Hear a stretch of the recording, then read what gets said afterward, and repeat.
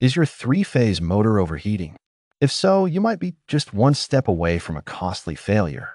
But don't worry, I'll show you exactly why it happens and how to fix it before it's too late.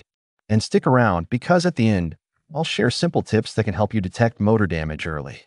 Why does a three-phase motor overheat? Alright, let's break it down. A three-phase motor overheats due to three main categories of issues: electrical problems, mechanical failures, and environmental conditions. Electrical issues. First, let's talk about electrical problems. These are the most common causes of overheating. Overloading. If the motor is working beyond its rated capacity, it draws excess current, generating heat. Voltage imbalance. If the three-phase voltages aren't equal, unbalanced currents flow, leading to overheating. Phase loss, single phasing. If one phase is lost, the motor struggles to run on two, creating excess heat. Low voltage. The motor slows down and compensates by drawing more current, which raises the temperature. High voltage stresses insulation and increases iron losses, leading to excessive heat buildup. Frequent starts and stops. Every startup pulls a huge inrush current, generating extra heat. Supply wiring issues. Thin or long cables create excessive voltage drop, making the motor work harder. In all these cases, the motor struggles to maintain torque, drawing more current, and eventually overheating. If you're finding this helpful so far, take a second to hit the like button. It helps more people see this information.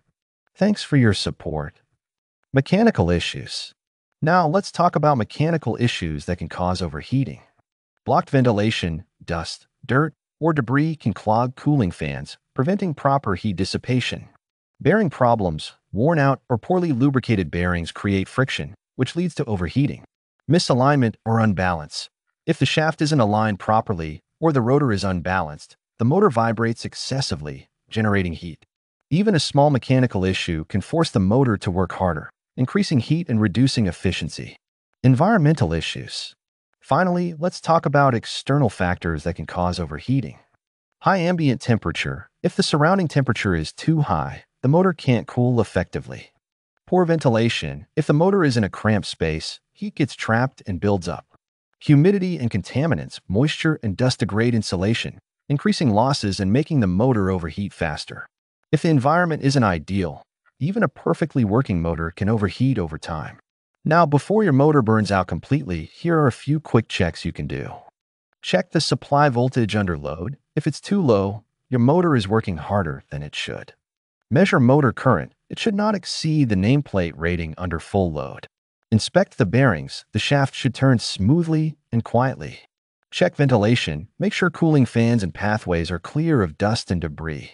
Measure unloaded current. If it's above 10% of full load current, your windings could be damaged. And if you suspect the motor is already damaged, use a multimeter to check for unbalanced coil resistances.